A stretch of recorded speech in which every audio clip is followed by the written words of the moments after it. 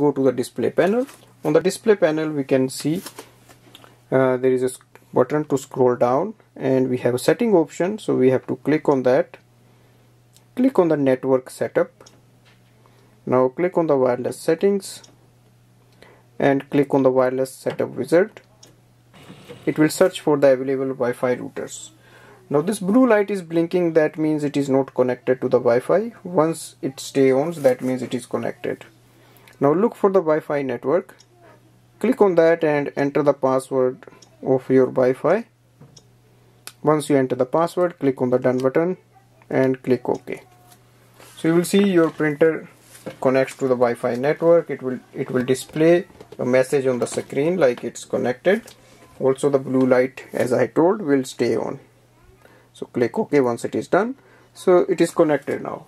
Now we can go to any device. For example, I have Android phone here, and I'm going to show you how to connect it and use it for wireless printing and scanning. Now open the HP Smart app. You can download the app from the App Store. Here we have to add the printer. You will see add printer button, also the plus button on the top. Once you click on that, it will show up the printer details here. Click on that again, it will add the printer. Now our printer is ready for wireless printing and scanning. For example, to print a document, just click on the print button. Select any document you want to print from here and click on the print button,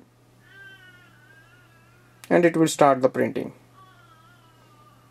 Now on the next screen we can do the two-sided printing, and we can also do one-sided. For two-sided, click on the two-sided, and once you are ready, click on the blue icon on the top and wait for the printing to be done. So let's see how long it takes. The paper output tray is here, so you just open that.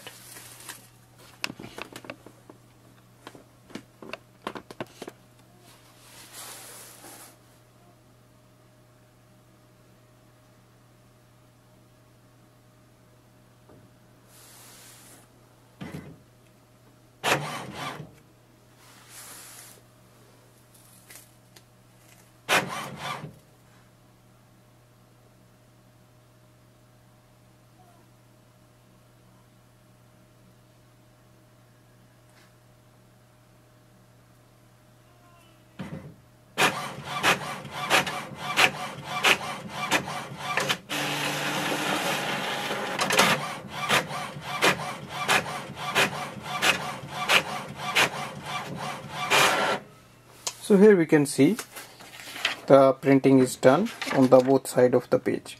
Thanks for watching.